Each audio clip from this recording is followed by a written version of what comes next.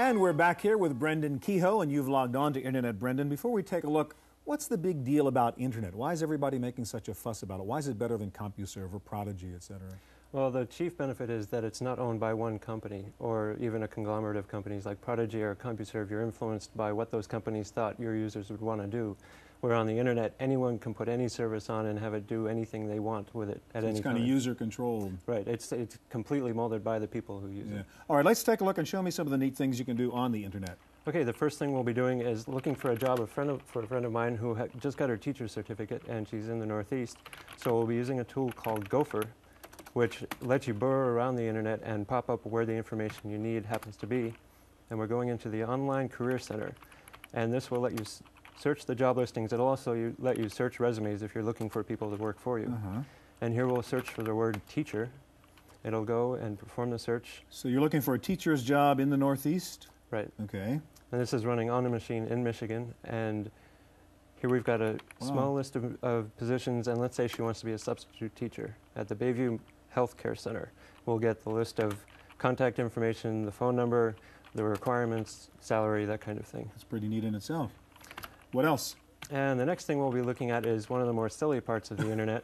It's called Finger, which usually will let you go and check if people are logged into certain systems. But some people have set up the information that gets output by Finger to be whatever they want, like NFL scores or the Billboard charts or that kind of thing. So here we're looking at the Billboard charts for this week. And top R&B singles, et cetera, et cetera. And we'll see number 5 is Mariah Carey. Okay. So one thing we can do over the net is order that CD. So you can't actually buy stuff on Internet. Right. It's a very sticky situation because one of the biggest problems is security and transfer of money and that kind of thing. But many systems have actually set it up so that you can do things on the Internet involving money transfer and credit cards and that sort of thing. All right. What else? So here's we're buying a CD we're going into the compact disc connection. And as soon as it wakes up, one of the drawbacks of using the Internet is that since it's so autonomous, every system can be up or down or be as slow as fast as you want. So nobody's really controlling traffic in the middle. And the only guarantee is that your packets will get there. It's just a matter of when they will get there. Okay. Well, can we skip past this right now and look at something else? This is taking a little long, so what we'll do is... we'll skip buying the CD at the moment. We'll get out of there. And now we'll go in and we'll use a thing, again using Gopher, to look up an article in the New Republic magazine. And we'll fix a typo, and there we go. And we'll go into the electronic newsstand. And all of the articles in the current edition of many magazines are available through this, like the New Republic, Internet World, in fact, is actually one, Foreign Affairs magazine. So now we'll go into the New Republic, and we'll go into the current issue and see what their editorial is about. It just happens to be about NAFTA. So all you have to do is hit return on there, and there's the editorial. Full text article. Full text for it. And what we can also do now that we've read that editorial, is we can go over to another system, in this case in University of North Carolina, and we'll use anonymous FTP.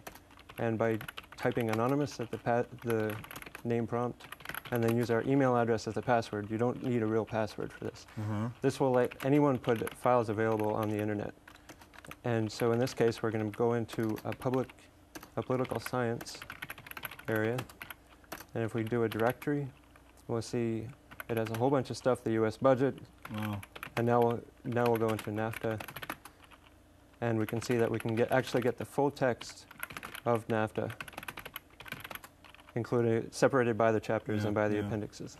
A couple of quick questions.